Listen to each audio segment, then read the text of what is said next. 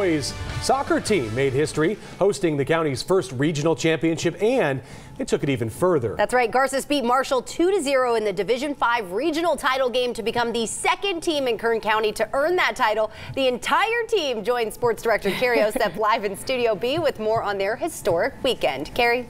Yes, Jess, we had to bring the entire team here because, as you said, they're only the second team to win that regional championship in our county. South High was the other one back in 2016 after the CIF changed it to those regional games 11 years ago. But to make it even a little bit more special, the Rams did this under their first-year head coach, Robbie Gauk. And so, again, we had to bring this team in to celebrate, but we're going to take a look at how this team got here. Let me just tell you, they rolled throughout the playoffs to make it this far. The end result was a SoCal regional title, but throughout the playoffs, they took care of opponents with their dynamic scorers and strong goalkeeping. Although they have many players capable of scoring, 71 goals came from two players, juniors Ibu and Moises. Those two continue the dominance throughout playoffs, opening up the SoCal Regionals with a bang as the top seed, keeping momentum until the end.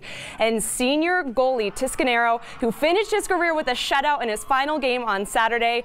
I know that this journey has been fun to be a part of, as it has been as fun to watch from the sidelines. And so, of course, we wanted to bring this team in here to hear more about the honor of bringing home another title to Bakersfield. So I'm first going to be joined by Coach Robbie Gauk. So to tell me, Coach, what was it this year that made this team so special to be able to grab this regional title? I think it was just their ability to come together. You know, as a coaching staff, we really put a lot of pressure on them, and they were able to hold up the entire season under it. You know, they really performed well. Yeah, and I know that maybe some people wouldn't look at this as a state title because of the SoCal regional title, but this is a state championship, and you guys feel that way, correct? Oh, absolutely. These guys, you know, they all definitely earned it to be able to call themselves state champions. Unfortunately, we don't do North versus South. Right. But, you know, we're Southern California state champions. Awesome. And to bring in your goaltender, senior goaltender, Jaime. So this man, you played your lights out all year long, but to do it in your final game, to win with a shutout, what did that mean to you? It felt great knowing that I was able to do my part as a goalkeeper and my team was able to do their part and put some goals in. And you talked about putting in goals, and we're going to have to talk to the guy right next to you, Evo. You're the junior striker for this team. I mentioned you and Moises both put up 71 goals together. What about this dynamic here was so electric this year? I feel like it's like iron sharpens iron. We just push each other each game, see who scores more, and it's like a friendly competition.